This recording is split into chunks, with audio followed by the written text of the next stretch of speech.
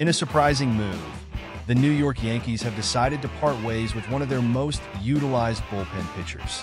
Before their game against the Colorado Rockies on Sunday, the Yankees announced they had designated right-handed reliever Michael Tonkin for assignment.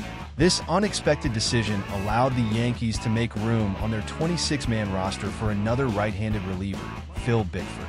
Bickford himself had been designated for assignment by the Yankees earlier in the season, but was brought back to the roster with this change. If you love the Yankees but you're not subscribed, be sure to subscribe, especially if you want to be kept up to date with the latest New York Yankees news, or just for plain old New York Yankees discussion. Help us contributing in our channel with any value. Michael Tonkin, a 34-year-old veteran pitcher, has faced a tumultuous season so far. He was designated for assignment 3 times in April alone, first by the Minnesota Twins and twice by the New York Mets, before he eventually found a spot with the Yankees on April 25th. Tonkin's journey through the season has been marked by his frequent movement between teams, but he managed to find some stability and an opportunity to contribute in New York. During his stint with the Yankees, Tonkin appeared in 39 games, where he posted a 3.38 ERA, a 1.16 WHIP, and a strikeout rate of 9.2 per 9 innings. Over 56 innings pitched, he also notched 2 saves. However, his time before joining the Yankees wasn't as impressive. In 6 relief appearances with his previous teams, he recorded a 6.00 ERA and a win-loss record of 1-2. Despite these mixed performances, Tonkin had shown flashes of reliability, which made the Yankees' decision to DFA him surprising to many. Yankees manager Aaron Boone addressed the media following the decision, expressing his admiration for Tonkin's contributions to the team. "It was a tough decision today. Tonk has been great for us," Boone said.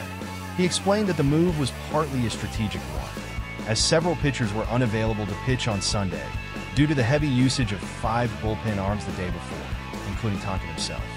Boone emphasized the need to avoid being short-staffed for the upcoming 2 games, leading to the tough call to designate Tonkin for assignment. If you suffer from varicose veins and leg pain, this problem can be solved with Venacell.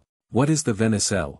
Venacell is for varicose veins. Venacell actively works to regenerate the health of the legs, eliminating the symptoms of the disease. It has many powerful herbal extracts, which are widely used in folk medicine for their vasoprotective properties, and this cream has positive effects on damaged skin and blood vessels. I left the link below in the description of this video and fixed in the comments.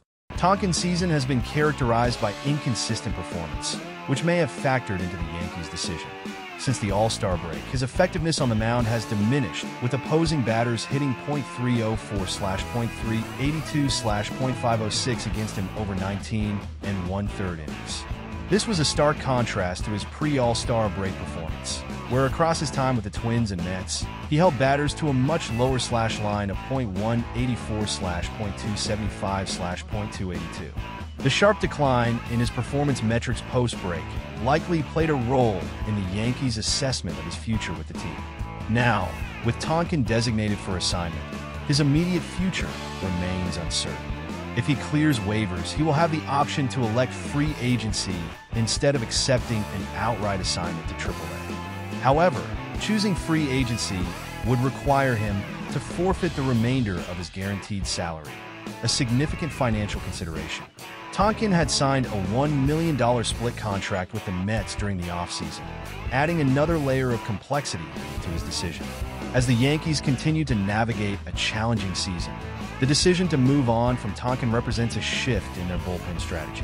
It reflects the team's need to adapt to the constantly changing dynamics of a long baseball season, particularly in managing their pitching staff's workload and maintaining flexibility on the roster. Whether Tonkin will find a new opportunity with another team or return to the Yankees organization in a different capacity remains to be seen. But for now, his journey continues as he faces the uncertainties of the waiver process and free agency.